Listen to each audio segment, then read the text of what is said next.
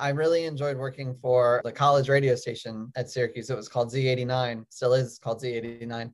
And they mirrored what a pop radio was like. And so it wasn't just a lot of typical college radio stations are anyone can have 2 hours. They can play anything they want. They can talk anytime they want. Z89 was, this is what an hour is like. We're going to produce it like they do at Z100 in New York City. And so, we're going to play 10 songs. You're going to talk every 3 songs. You're going to play ads here. You're going to play PSAs here. And you can only talk up to, 20 seconds because that's when the song starts. So when you start, you have to do the overnights, which are the 2 a.m. slots or the 4 a.m. slots, which are death.